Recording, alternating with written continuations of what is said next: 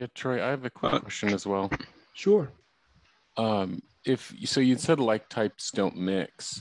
So if you know you're in a situation where, like I said, I'm an accommodator, and if I know I'm with another accommodator, like what are some things I can do? Is that where I just need to use those different tactics or different strategies, or is there something else I should do to try to make that a working situation? One of the things you need to have is a good coach. We tell people don't go into negotiations by yourself.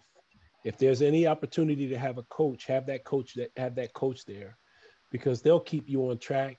They'll keep you from over promising and under delivering because they'll move the conversation along. If not, you guys will sit there and be talking about everything under the sun and probably won't get the negotiations done. Troy, can I add something? Sure. Go ahead, Derek. Yeah. Anytime. So just for clarification's sake, like types are mismatches only when you're thinking about accommodators. The worst type mismatch for an accommodator is another accommodator. The type mismatches that you need to be aware of with the other two is the other two don't like each other. Analysts and assertives are two sides of the same coin. And for that reason, they don't like dealing with one another. So your question was, how do you navigate the conversation? You have to understand what the other two look like in order to round out your negotiation skills. For example, if Roman, you're an accommodator, you're going up against another accommodator, you know for a fact that accommodator will promise you things they had no intention on delivering because they want to keep you happy in the moment. They want to keep that relationship live and prosperous in the moment. And you know that by and large, accommodators have a propensity for walking you up to the edge of a minefield and not telling you about it, knowing that your next step could be your last. And so what does that mean for you? That means that you have to, you're going to have to throw in a lot of implementation questions. You're going to have to throw in a lot you're going to have to what and how them to death after an agreement has been made because of their inclination to not be as forthright because they want to make you happy. There was one accommodator that told us, try to get your head around this if you can. I'm not intentionally trying to lie to you, but you can't believe every word that comes out of my mouth. So I'm gonna let you sit there and think about that for a while because that was said to us probably 9 years ago, and I'm still trying to get my head around it. You can't believe everything that comes out of my mouth, but I'm not intentionally trying to lie to you. That is the mindset of an accommodator. So you're going to have to test every time you get an agreement from them. You're going to have to test it more than you do with the other two people or the other two types. Awesome. Thank you. About assertive, type of assertive, can you put an example, but on a business, like a business example, how somebody could be assertive on a business negotiation?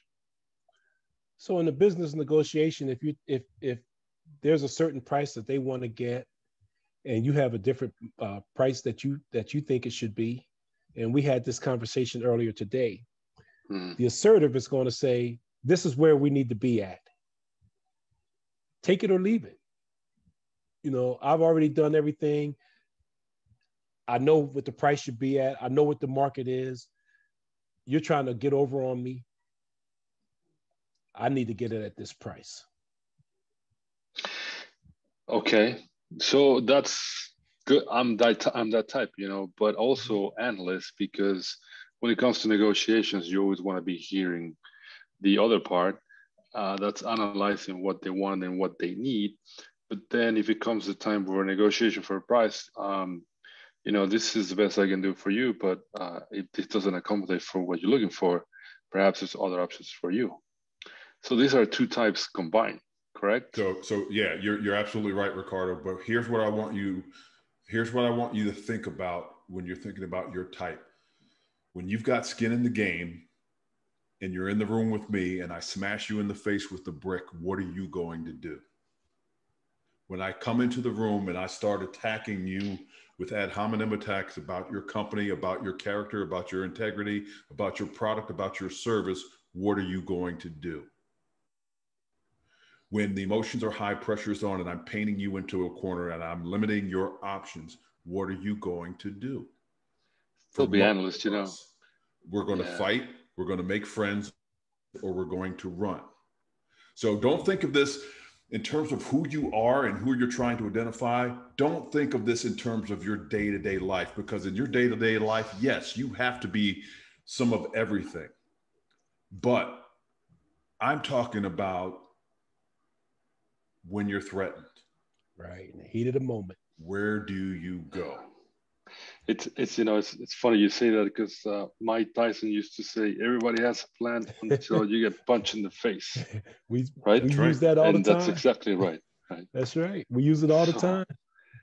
Sentiments get involved and other things get involved. So, all right. Thank you for the clarification.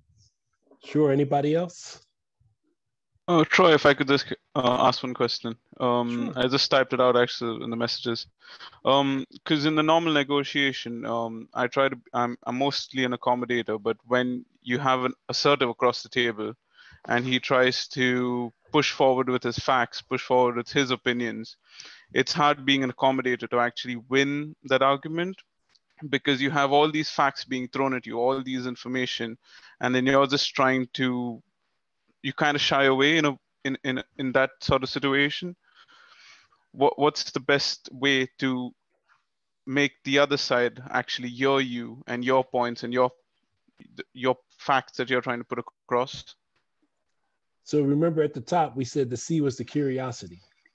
Mm-hmm. You want to stay curious. Why is he throwing out these numbers? Why is he doing this? Why is he trying to get you confused? His whole intention is to make you think negative thoughts, not be able to communicate well, forget about what your plan of action is, how you're going to get there. And so now he's just messed with your brain. That amygdala is messed up. Now you can't think straight. So you're going to start giving into whatever he wants, because you're not used to having to deal with that. Yeah, exactly. Mm-hmm. So that's when you want to start labeling and mirroring. We always the labeling and mirroring. It seems like you've done some research. It sounds like you're saying this because you have a number in mind. Okay. Shane, so and can I, Shane, are you an accommodator? Is that why you posed that question? Yes, I would say so. Okay, so as an accommodator dealing with an assertive, think to yourself, first of all, they love dealing with you because you guys will get smacked around the room and enjoy it and not say anything about it. I've had that once or twice in the past, to be honest. Right. And so first, know that going in, the assertive automatically enjoys being in the room with you. You are at an advantage because all you have to do is shut up to maintain the relationship. If they're talking, to Troy's point, you are learning. And most people view the assertive as the most difficult negotiation partner, when in reality, they're the easiest. They're the easiest to deal with because I don't have to say anything. They want to drive. They want to pontificate. They want to tell me how smart, brilliant, and just bad they are. And so I let them do that. Now,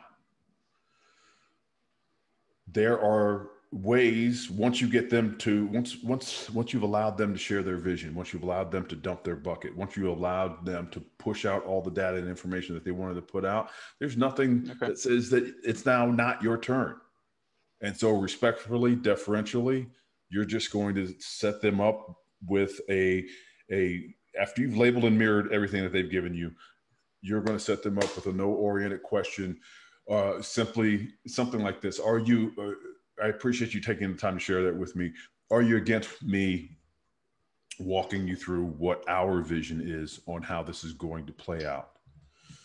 Let that sit for 1 or 2 seconds. No oriented question. You're trying to generate that no response, but a no verbal response, but the actual result is a yes. And then right before you jump into all of your data and information, you're going to set it up with the accusations audit, which is what we're going to talk about next. And that is, this is going to catch you off guard. You're going to think that I'm naive and don't have a good appreciation of what the market looks like. And let that sit. 1,000, 2, 1,000, 3, 1,000. And now you lay out your side of the story. So while he thought he was bulldozing you, steamrolling you when he was throwing out all of his data and information, the reality is he was giving you information that you were going to now use to state your case in chief. Make sense?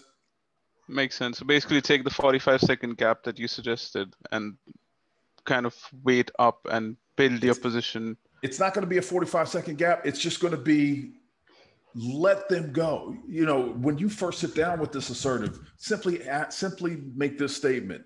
It seems like you have a vision for how this is going to work out. You open that up to an assertive and you can just sit back for the next 10 minutes. You're not going to be able to say one thing because they're just going to all of this information on you. Now, you pick your spots, label and mirror, paraphrase, whatever you get, especially those things that support your position, right? Mm-hmm. And then you switch it around and now you're going to give it to them. So the time limit is however much time they take. We're not in a hurry. So if it takes them 3 hours to get through to their point, we'll wait there for 3 hours. Thanks for that. Yeah. So if you're talking about the 45 seconds to a minute, that's when they're attacking you. That's when you let up. It'll pass. But just like he said, the assertive, they'll talk, and every time you do a dynamic silence, they think it's their turn to talk. Let them. Makes it a lot easier for you. 80% of the time in the negotiations, we're going to have the accommodator voice. We're going to be friendly. We're going to be kind. We're going to be considerate. We're going to want to build that relationship. The other 20% of the time, you want to have the late night DJ voice. That's where you're going to be precise. You're going to be direct. You're going to speak very clearly in an effort to get across what you need to get across. And a good time that you use that is when you're stating your position.